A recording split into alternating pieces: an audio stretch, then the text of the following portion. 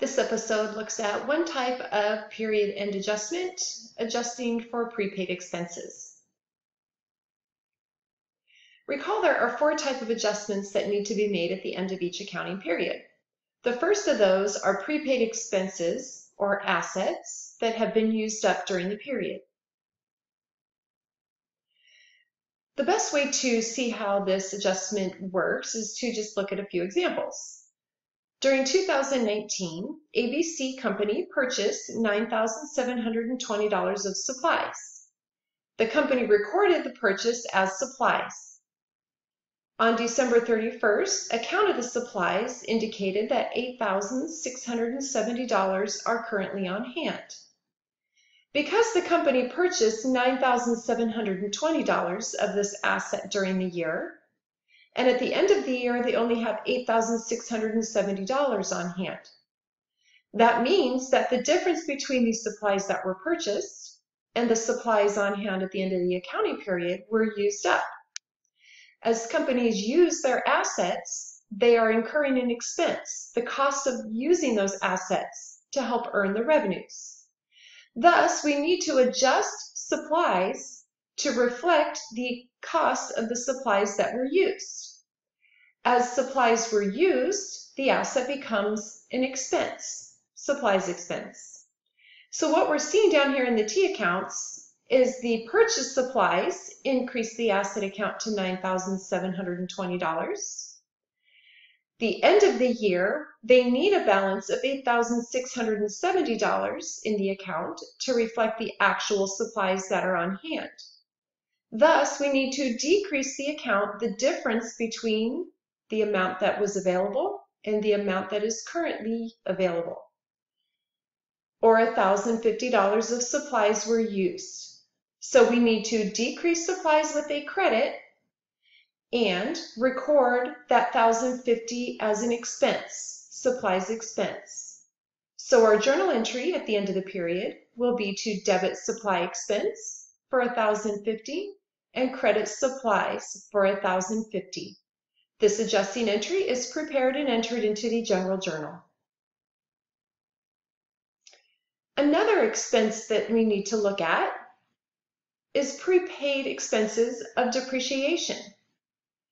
When a company purchases property, plant, or equipment, they are purchasing assets that they intend to hold on to for the long term. Essentially, what they are doing is prepaying the future cost of using property, plant, or equipment to earn revenue. Thus, when they purchase the asset, it is recorded as an asset in the general ledger. As that asset is used in operations over its life, the cost of the asset is used and needs to be recorded as an expense. That expense is called depreciation expense. In accounting, we think of depreciation expense not as a loss in value of the asset, as is often thought of in general terms. Instead, in accounting, depreciation is thought of as the cost of long-term assets as they are used to help earn revenues.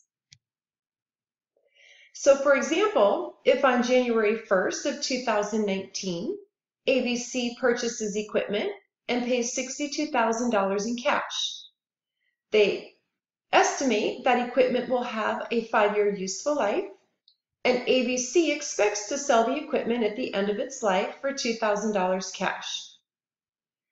The company calculates $12,000 of the asset's value is used up during the year 2019. The way they came up with this number is through the use of different depreciation calculation formulas, which will be examined at a later time. For now, we're going to assume that they calculated the amount of depreciation for the year of $12,000. Thus, to record the depreciation expense, or the amount of that equipment's value that was used up, is going to be a debit to depreciation expense for $12,000. But the only difference between long-term assets and current assets, such as the example for supplies we just examined, is that generally accepted accounting principles tell us not to directly reduce the long-term asset account as it is used up. Instead, generally accepted accounting principles tell us to keep track of how much of the asset's cost was used up by using a contra asset account. So we use an account called accumulated depreciation. This account is a contra asset account, and it is credited for $12,000. Now, this is the first time you've heard of a contra account, and we use contra accounts throughout the accounting system. And there are two general rules with contra accounts. The first is that contra accounts have a balance opposite of any account they're tied to.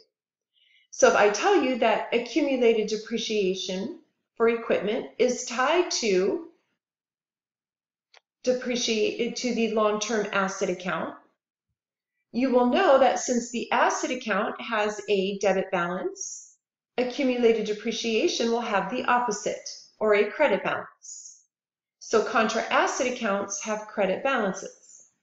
The other rule of contra accounts is that they are tied to an account. Kind of think of it as a dog on a leash. Wherever the account goes, its dog on a leash goes with it. So wherever equipment account is reported, its contra account is also reported right along with it. So if we were to look at the balance sheet for the end of 2019 for ABC, after it recorded its adjusting entry for the equipment's depreciation for the year, we would see that their balance sheet would report the equipment at its original cost of $62,000, along with its accumulated depreciation balance of $12,000. Thus, they are reporting a book value, or how much future value remains for that equipment as of December 31st of 2019. To calculate an asset's book value, it's the difference between its original cost and its accumulated depreciation, or its contra asset account balance.